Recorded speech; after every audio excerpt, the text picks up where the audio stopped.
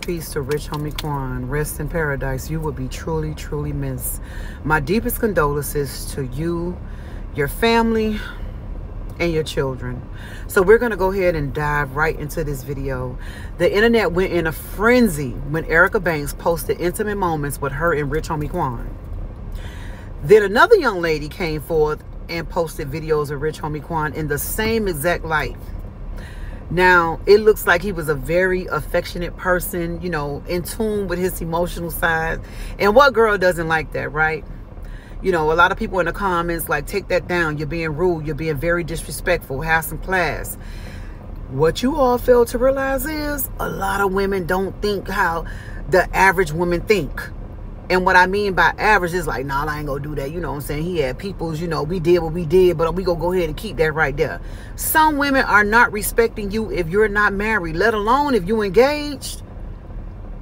A girlfriend, a baby mama, some women do not respect that. It's like, you know, if he with you all that time and you know, his child's mom, he should have married you. Not everybody is on that, oh, that's his baby mama or whatever the case may be. My friend was like, but Tiffany, you would have never did nothing like that. And you're right. You're right. You're exactly right. And the reason why I wouldn't did that is a little bit deeper for me. I'm not going to paint a person in a different light than what their kids see them. So, you know, let's just say I'm dating somebody and he passed on. Nobody knows anything about me, and it's going to stay like that. And whatever we shared is going to be sacred like that as such. You know, because it's going to show the respect I have for him. And I know maybe how the guy love on his children. Forget the relationship. So now that child has to look at her father as in a different light, that my dad was doing this to my mom. See, it's a little bit deeper than rap for me, you know, but I can't speak for them and why they did this. But I will tell you this. People post according to how people make them feel. Women move according to how a man make them feel. You know, I don't know. But I will say this. When death hits, it brings out a different emotion. It just does.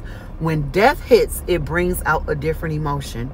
You know, I mean, let me know what you all think. Do you all think they should have just kept that in the archive? Lock it up?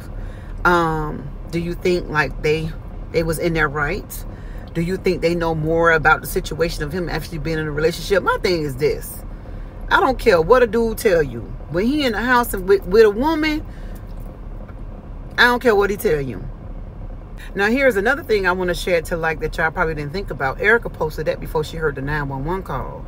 Do you all think she would have still posted the videos with her and rich homie Quan? Has she known that they was going to put that out there like nothing is private anymore? Not even the videos that's in a girl phone. Nobody don't even have to hack your phone. You all go put all the information out there.